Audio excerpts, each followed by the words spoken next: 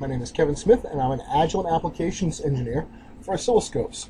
Today, I'm going to show you how to measure the area under the curve with two different methods. I've already set up the scope in high-res mode and captured a pulse, and it's single-triggered it. I've put it into high-res mode. So, for example, in this case, I might want to measure the full width half max. Okay, and so certainly you can just do a simple turn-on measurement, and of course defaults those to frequency and peak to peak, but I don't want that, so I'm going to clear those out. What I am going to do is I'm going to select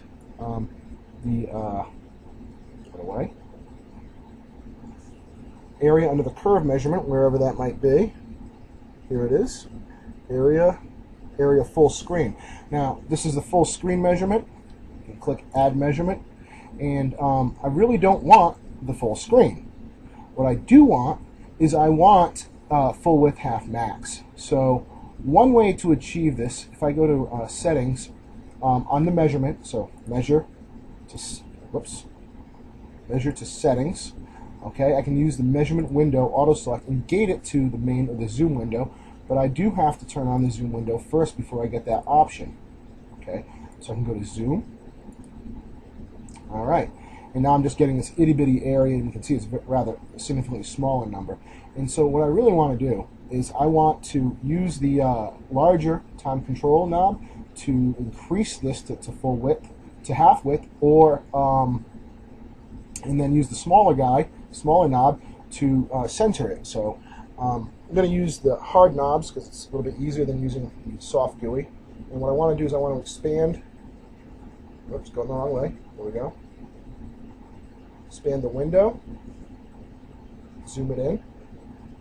And that's maybe a good enough measurement. Might not be. All right, I can see that I've got about 2.44 millivolt seconds. All right. If I was doing, if I had a power transducer, I could rescale that.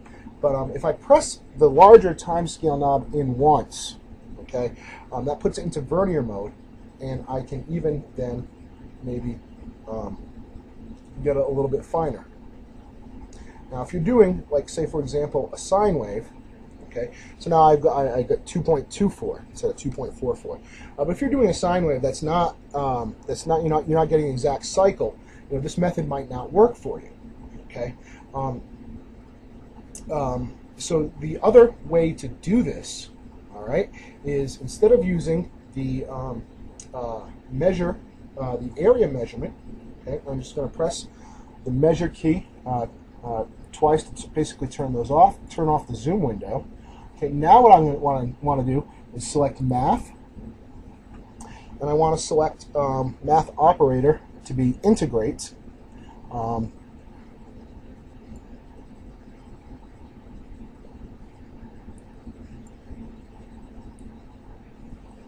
Select that to be integrate. Integrate. There we go. Whoops. And I want to select channel 4. Okay, so now that's the whole waveform. And if I put cursors on, the cursors now represent. If I put them on the, I'm going to set them to track waveform, and if I set them to the math function, they basically represent the area under the curve. Okay, and so with the cursor knob, okay, so I've got it set to track. I might want to set both of these to math function. Cursors, okay. There we go. They're on, and I'm going to do move X1. There we go. Using the hard knob instead of a soft knob. I can pretty much put them, wherever I want. Okay, and it follows the math function. Pushing the knob in again, and then turning the knob. Gets me to X2, pushing it in again, selects X2, and now I can put it at the approximate full width half max. And it's a much finer measurement. Okay, so I got 2.18. Now, the other thing that can, picking the half max might be a little tricky. There's no full width, there's no half max measurement. But what we can do is we can use the channel 4 scale to just pick out the grids. So, for example, I'm going to press channel 4 in to get fine control, okay? And I'm going to move him up just a little bit and scale him down right there. Now, I can clearly see that the center graticule, the vertical line, this line right here, clearly, very carefully represents the half width.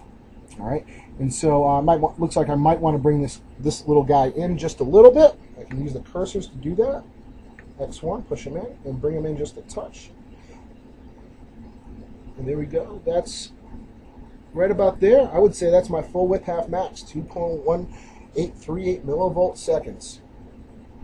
And that's how we can do that. Thank you for your attention.